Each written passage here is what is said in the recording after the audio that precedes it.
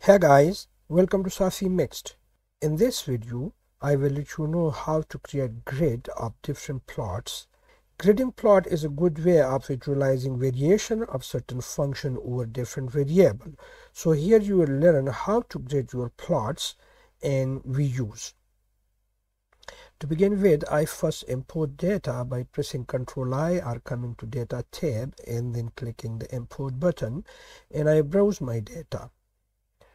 So here is my data at table 3. I import this and I click the import button, and you see the data contains three columns: column 1, column 2, and column 3.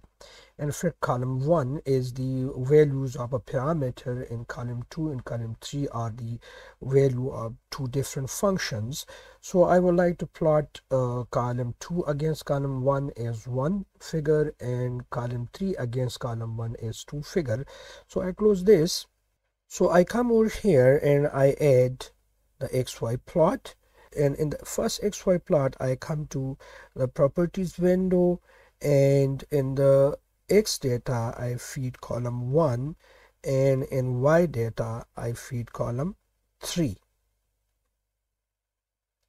So the data in column 3 is now plotted against the data in column 1, and that's the behavior of the function. Now I add another page over here, and then I add a base graph, and on the base graph I add the XY plot. So this would be my second XY plot. Keep in mind that I'm plotting the two on two different pages. The first is on page 1 and the second is on page 2.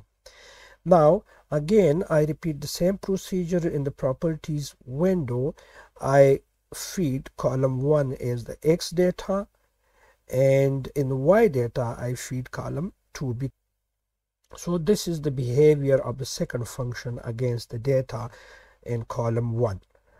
So if you look in the first XY plot, I have this behavior, and in the second XY plot I have this behavior.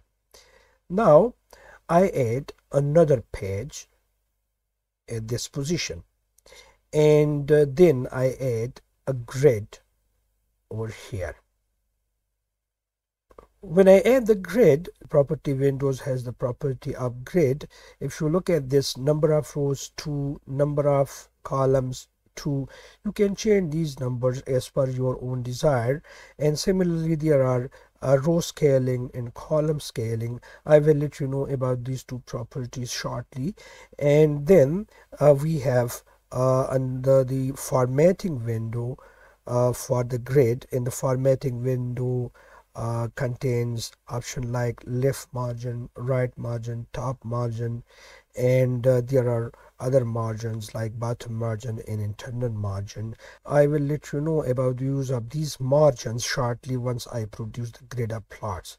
So I then come to the first graph by highlighting the first graph, clicking. This is important, you should note this. I'm highlighting graph 1, and I press Ctrl C on my keyboard to copy this plot, and then come back to grid, and here I paste the copied figure by pressing Ctrl V on my keyboard, and hence the first plot is now pasted here on the grid page. Then I select graph on page 2. I select this is page 2, and I again press Ctrl C on my keyboard to copy this plot, and then I come back to grid, and I again press Ctrl V on my keyboard to paste that figure as well. Now you see the two figures are placed side by side, and this is one row in two columns.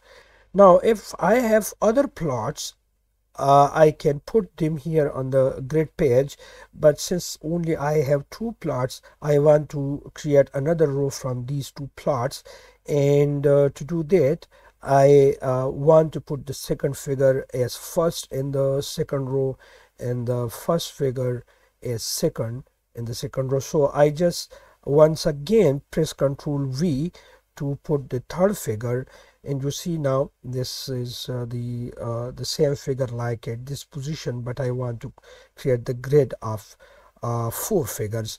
Then I come back here to copy graph 1, and I come to grid back and just press Ctrl V on my keyboard to paste this figure.